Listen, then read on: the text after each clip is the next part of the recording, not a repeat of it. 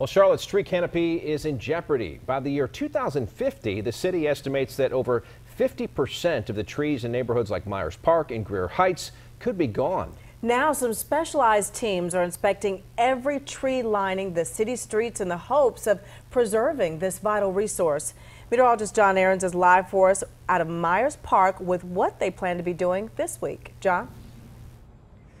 Yeah, Erica, well, they've checked out about 1,000 trees so far, and they're not going to be looking at the basic stuff like sometimes you see mushrooms growing on trees, things like that at the roots base here. They're looking bottom to top, really at the top here, because what happens is studies suggest the wider that trees get, the older they are and the closer they are to the end of the road. Daniel Carr of Myers Park cherishes these natural icons around his neighborhood, but he knows their frailty. Every thunderstorm's an adventure. We caught up with TJ Wood of Planet Geo. You're going to find him and others from his Florida team all around the city this week, helping to prioritize which of these old trees are in the worst shape. We're finding a lot of cavity decay in them, and some of these larger trees just need to be looked at a little bit closer and assessed for risk and possible damage to nearby structures. The signs aren't always obvious.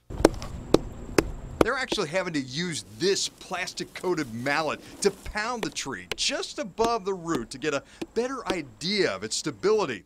Many of these trees are just not giving off that typical wooden sound. It'll sound like a drum, and you'll feel those vibrations kind of percolate out into the ground where you're standing. So take a look at all the cracks on this road. See how many of them there are, and they're all black topped over? That's from the roots expanding underneath. There's just not enough space for these trees. You can still make out the marks from the bands that help these trees fight off cankerworms.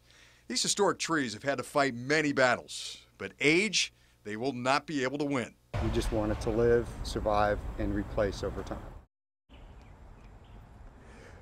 So this assessment is all part of Charlotte's Urban Forest Renewal Plan, which we've been talking to you about for the past year, and they hope to have the canopy increase to 50%. But what really hurts these trees? Thunderstorms. Chief Meteorologist Steve Uelzen joins us to talk about our next rain possibility. Yeah,